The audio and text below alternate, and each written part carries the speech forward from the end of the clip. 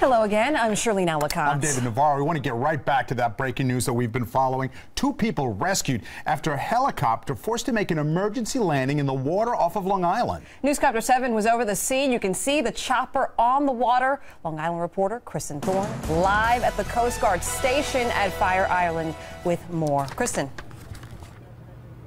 Shirlene and Dave, as we speak, the pilot and passenger are inside the Coast Guard station right here speaking with the FAA about what happened. This is new video just in. It shows the pilot and the passenger leaving the Suffolk County Police boat and heading into the Coast Guard station. The helicopter is registered to Awesome Flight LLC based out of White Plains. We spoke with them and they told us everyone, as you can see from this video, is okay. The FAA says the helicopter crashed into the waters off Gilgo Beach about 10:30 this morning. It had departed earlier from Westchester County Airport. The pilot and passenger thankfully were wearing their life jackets. The FAA says the pilot sent out a mayday call before crashing into the water, and a commercial flight heading into JFK heard that mayday call and alerted the FAA. So rescue crews were able to respond very quickly, including 2 lifeguards who went out on kayak to get the victims, retrieve them from the water, and held them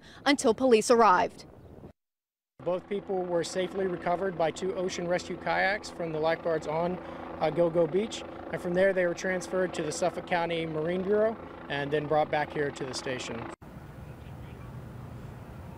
And we are expecting the pilot to issue a statement as soon as he finishes up with the FAA here. As soon as we get that, we will bring it to you. For now, we're live in Bayshore. I'm Kristen Thorne, Channel 7 Eyewitness News.